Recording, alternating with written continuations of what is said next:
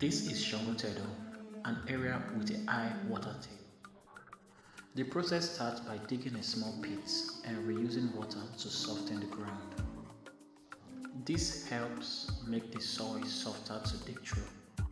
Once the ground is soft, digging begins. These men use simple tools and teamwork to go deep. Now they are pulling out the baler, a tool used to collect sand and water from deep inside the well.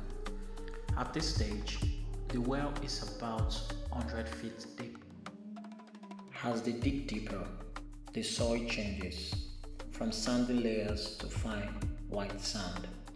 This shift shows the team has passed through underground layers, and the presence of white sand means clean water. Hooray! I have water now.